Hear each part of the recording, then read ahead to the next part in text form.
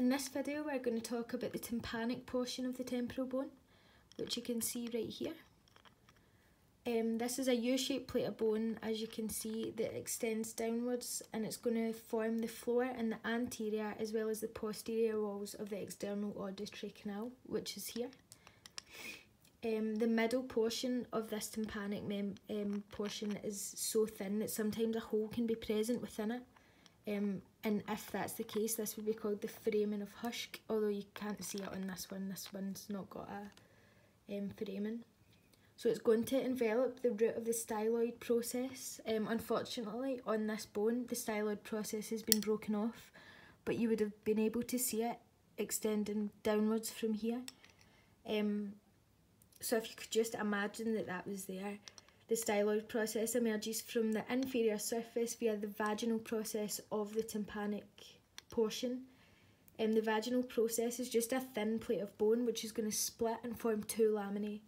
The lateral lamina is going to be continuous with the tympanic portion, and the medial one, from between the two of them, is where the styloid process emerges. Just remember as well, this here was the petrotympanic fissure which I spoke about in the petrous section. So this entire structure here is the mandibular fossa, which is divided by the petrotympanic fissure.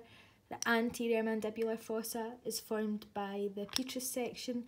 So here the posterior mandibular fossa is where the tympanic portion plays a role in that, and that's the non-articulated portion of the mandibular fossa, just to recap.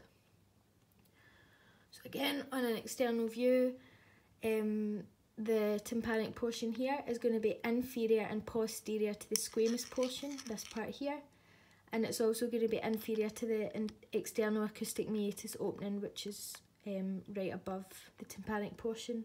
And then it's also anterior to the mastoid process, which is this part here. You can see that tympanic portion is just anterior to it. Internally, you can't actually see it. It would be around here, but that's because it's going to fuse with the petrous portion, which is this bit extending outwards. And it's therefore going to be located between the petrous and squamous parts, so in between here. But a lot more medial to this, so you can't actually see it. So posteriorly, so here, it's going to be separated from the mastoid portion via the tympanomastoid fissure, which is this part here. If you can see, it's going to divide the tympanic and mastoid portions.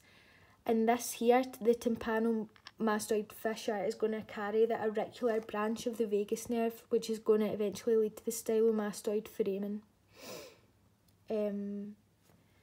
And as well, the tympanic portion is going to form the anterior wall, the floor, and a portion of the posterior wall of the external acoustic meatus. As I said, in the squamous part, that's going to form the roof of it, so the rest of the external acoustic meatus is formed by the tympanic part. Medially, so more within this structure that you can't really see, there's going to be a narrow tympanic sulcus, which is where the tympanic membrane attaches, which is part of both the external and the middle ear, as you're going to find out.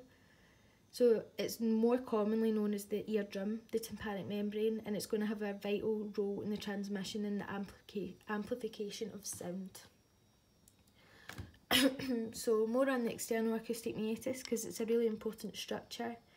It's an S-shaped tube, which is going to lead from the external environment here, where the auricle or the ear would be, and it's going to carry sounds in towards the middle ear. There is more about the external acoustic meatus and its functional and clinical aspects on this website. So if you want to hear more about that, just go up to the tabs at the top and click on Hearing and Balance. So anatomically, the external acoustic meatus is going to be lined by skin, and it's formed by two structurally different parts. So it's lateral third, so the third immediately as you enter the external acoustic meatus is going to be cartilaginous, and it's medial 2/3, so the 2/3 within it here are going to be bony.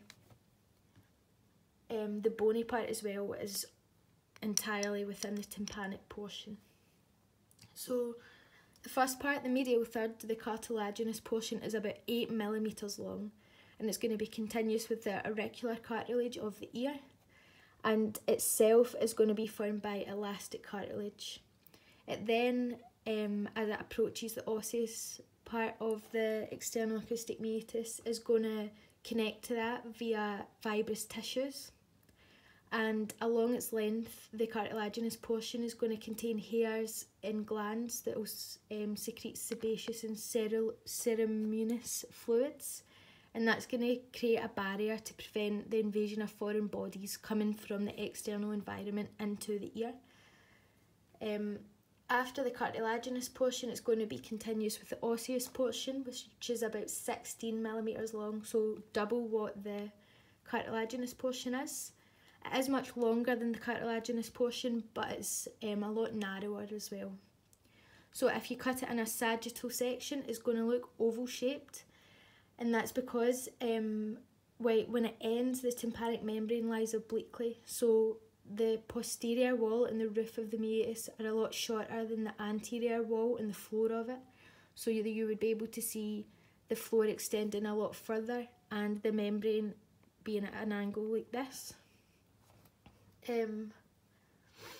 The posterior superior portion of the osseous portion of the external acoustic meatus is formed by the squamous part, so that's where I was saying that it forms the roof of the external acoustic meatus. That's what I'm talking about there. And that is the tympanic portion of the temporal bone.